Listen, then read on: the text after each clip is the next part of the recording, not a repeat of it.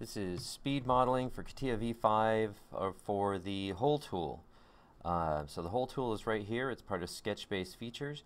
You pick the hole tool and then you have to pick the surface that you want the hole on. Don't worry about where you pick it. It will ask you in a minute where you want to place it exactly. So you pick the surface. That's just saying I picked the surface, not the location. It just brings out a representation of it just to show you that that's where it's what it looks like as far as diameter and depth goes.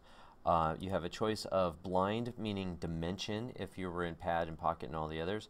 I want it to go up to last, so it'll go all the way through. We'll say 2 centimeter diameter. You can see it update.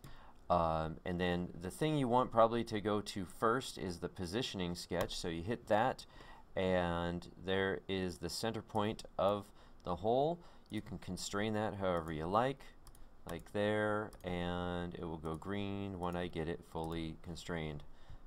Done. Exit out there. You say that's the hole I want. You hit exit, and then there's the hole. The thing that makes this beneficial is not that it can make a hole like that when we could have easily have just used a pocket. The thing that it can do for us is we can go to type and we can choose from either a tapered one. See, watch if I hit preview, just a big cone that it carves out of it. Or I can go countersunk, right, like a countersunk fastener. Counterbored, like an Allen head screw. That doesn't really look like an Allen. You have your choice to option to do that here. Change that and the depth of it. So say 2. How about just 1? See?